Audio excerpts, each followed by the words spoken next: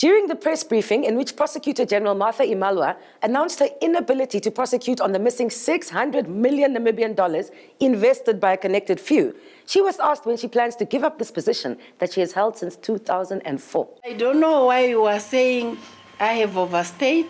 Is it because of Imalwa? There are judges who were appointed before I came in this post.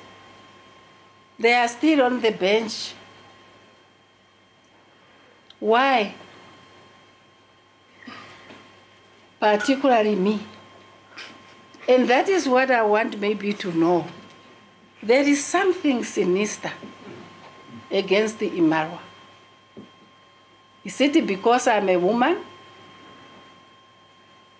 Is it because I came from an unknown family? Or is it because of what?